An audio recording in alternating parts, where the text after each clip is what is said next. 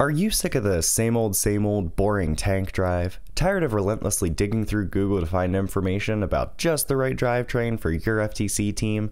I sure was, and that's why I created this video. Fear not, because with over 3 years of FTC experience and nearly 5 years of CAD under my belt, I'm here to help. Hey, I'm Red, and today we're going to be talking about the basics of 7 of the main options for drivetrains used on FTC robots. I'll be going over some pros and cons to each and giving them rankings in different areas. Design and build, which includes difficulty of design, assembly, and fine-tuning. Programming, which assesses the difficulty of developing software around the drivetrain, as well as if there are good resources available for it, and those two will be averaged for the feasibility rating. Finally, the functionality rating, which is based on things like traction, speed, maneuverability, and overall ease of driving.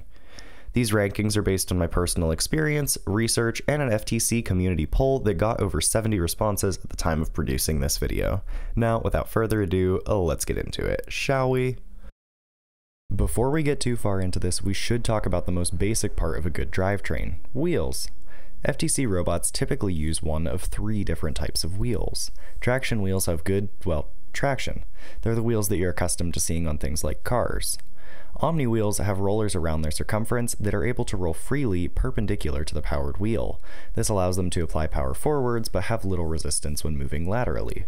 Finally, mecanum wheels are a specialized type of omni wheels with their rollers at 45 degrees instead of 90. When used in a full drivetrain properly, it can drive in any direction. Now that you know the basics of different types of wheels, we can talk about drivetrains. All of the main drivetrains can be split into 2 groups, holonomic and non-holonomic. And before you go Google what holonomic means, let me just do it for you. Holonomic basically means the ability to drive in any direction without a change in heading, otherwise known as the ability to translate in any direction without rotation. Helicopters and drones are among the only truly 3D holonomic vehicles, but we'll be talking about 2D holonomic robots today. First up, let's talk tank drive. It's the only non-holonomic type and is also known as differential steering. It's commonly used in not just FTC robots, but in things like skid steer machinery and, tanks. Tank robots are known for their excellent traction and speed, as well as their ease of building and programming and low price tag. They're typically able to traverse obstacles very well and are great for offense as they don't get pushed around easily. However, they are a bit harder to operate on the field as they can't drive laterally. Tank drivetrains are seen in all sorts of configurations from 2, 4, 6, or even 8 traction wheels and sometimes even treads. They only require 2 motors to operate fully, but are typically seen with 4 for better starting torque and top speed. For the design and build rating, tank gets a 10 out of 10 for simplicity and reliability. For programming, 2 joystick tank driving, where the left joystick controls the left side and right controls right, is incredibly simple to code and plenty of resources are available. Roadrunner, a closed-loop path-following library, is able to be easily implemented for accurate autonomous as well. Programming gets a 9 out of 10. It only loses a point because in autonomous, more complex paths are required because of the drivetrain's inability to strafe. Feasibility, tank gets a 9.5 out of 10. Functionality, because of the speed, traction, and reliability, achieves a 7 out of 10, also because of its inability to strafe. Moving right along, let's talk about mecanum, the first holonomic drivetrain on the list. It's also the most common drivetrain used in FTC, favored by almost 86% of the teams that I surveyed. Mecanum is capable of holonomic motion by simply changing the directions of the wheel's rotation as seen in this diagram. Mecanum drivetrains are outstandingly popular with the FTC community, and for good reason. They're easy to design, build, and program, as well as being extremely reliable. They are also relatively affordable, with a full kit from GoBuilda clocking in at just $450, including the FTC discount.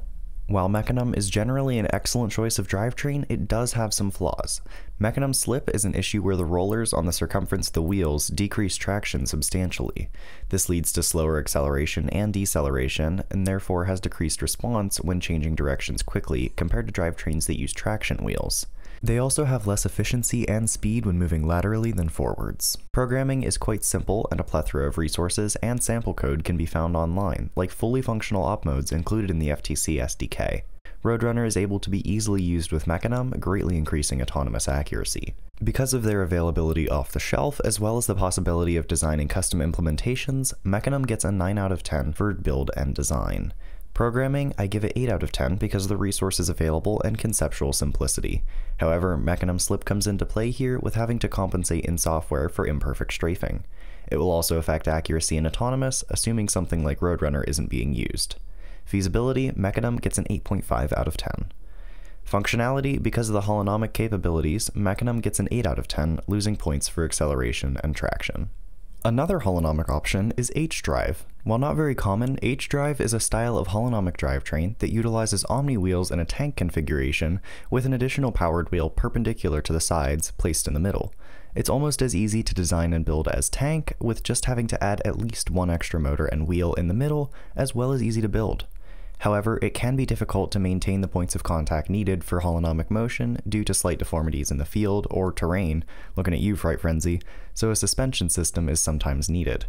H-drive only requires 3 motors though, which can be advantageous if you need as many motors as possible for other mechanisms on the robot. If the robot is balanced properly, strafing straight won't be an issue. However, software complexities like gyro-based real-time imperfect strafing compensation will appear if it's off balance. Aside from strafing compensation, teleop programming is incredibly easy, in fact, easier than mecanum in my opinion. Because the axial and lateral movement are controlled by independent motors, gamepad joysticks can be directly bound to motor power in about 2 lines of code. If you'd like to use path following in autonomous, you will have to program it yourself. Design and build for H-drive gets a 7 out of 10 because of the possible difficulties with suspension and having to make sure the robot is balanced. Programming is quite simple in teleop, except for the possibility of real-time heading correction, but because of the limited resources available for autonomous, programming H-drive gets a 7 out of 10. This works out to a feasibility rating of 7 out of 10. H-drive has decent traction as well as good maneuverability, so I give it a functionality rating of 8 out of 10. Let's keep it going with our next 3 drivetrain options. Kiwi, X, and 5-wheel drives are quite similar, so they also have similar pros and cons, which will be condensed into one section here. They're all holonomic drivetrains that utilize different numbers of omni wheels laid out equiangular from the center. Kiwi uses 3 at 120 degrees, X uses 4 at 90 degrees, and 5-wheel uses, well, 5 wheels at 72 degrees. None of them are terribly difficult to design, but 5-wheel does require 5 motors, only leaving 3 for other mechanisms on the robot, which could be a disadvantage in some cases. All 3 of these drivetrains do have some issues with efficiency due to all of the wheels not being aligned with the robot's motion and some energy being wasted in a sideways push. They also do not have great traction due to the omni wheels required. Programming is pretty difficult for Kiwi and 5-wheel as path following libraries can't be used, and more complex calculations are required for motor power in teleop. However, X-drive can be programmed exactly like mecanum, which does make it a slightly cheaper alternative. But it is substantially more difficult to package motors because of the angle that they have to be at. Kiwi, X, and 5-wheel drives all get 7 out of 10 for design and build. 5-wheel and Kiwi drives get 4 out of 10 for programming, while X-drive gets an 8 out of 10. This works out to a feasibility rating of 5.5 out of 10 for Kiwi and 5-wheel drives, and 7.5 out of 10 for X-drive. Finally, for functionality, due to the efficiency and traction of these 3 drivetrains, they all get a 6.5 out of 10. Next, let's swerve on over to my personal favorite. Oh wait, that's swerve. There are 2 types of swerve drivetrains used in FTC, coaxial and differential. While only 2 powered wheels are required, this decreases the robot's traction, so 3 to 4 wheels are preferred. However, differential swerve requires 2 motors per powered wheel, which leaves very few, if any, motors available for other mechanisms on the robot. Coaxial, though, only requires 1 motor and 1 servo per module, making it more feasible to have 4 modules. Because of that, we'll be focusing on coaxial for the purposes of this video. Coaxial swerve effectively combines the traction and speed of tank drive with the maneuverability of mecanum. It uses a single traction wheel per module, but is able to rotate it, typically with a swervo if you will, to achieve holonomic motion. Simply rotate the wheel to point in the direction you want to go, and presto! However, because coaxial swerve has more than 1 degree of freedom, it is illegal to use an off-the-shelf module for FTC. At the time of producing this video, no viable open source modules are available, which means teams have to design their own. This takes time, hard work, and a lot of prototypes. Swerve is also expensive, with complete drivetrains easily costing $800 according to my survey, so digital troubleshooting will save a lot of money. One benefit of swerve is that it only requires 2 motors and 2 servos for a full drivetrain, but for better traction and speed, having 4 powered wheels is more common. Swerve is also more efficient than mecanum, having the exact same traction and speed regardless of the direction of travel. The servo for the azimuth rotation has to operate in continuous rotation mode, so an absolute encoder for position feedback is needed, as well as a PID controller to correct the heading. Because of how the robot chassis moves slightly when the azimuth rotates, deadwheel odometry is almost required for an accurate autonomous. However, there are no deadwheel-based path-following libraries for FTC that work for Swerve, so you would have to program it yourself or modify an existing one. Teleop programming is fairly easy, as once your PID controller is working, FTC Lib has Swerve kinematics code that can help interpret joystick motion into a heading and velocity for each module. Overall, coaxial Swerve gets a 3 out of 10 for design and build due to the complexity. For programming, it gets a 4 out of 10 because of the autonomous complexity, but FTC Lib swoops in and saves its rating. Slightly. This works out to a feasibility rating of 3.5 out of 10 for Swerve.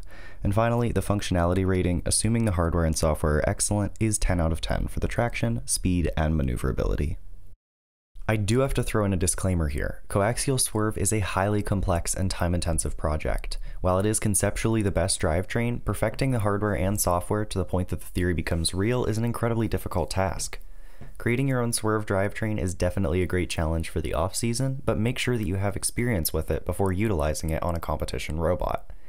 Even the creators of one of FTC's best Swerve drivetrains, Team KookieBots 16379, admit the challenges that envelop it, saying that, quote, "It takes more than an entire season to make it work better than mecanum does out of the box."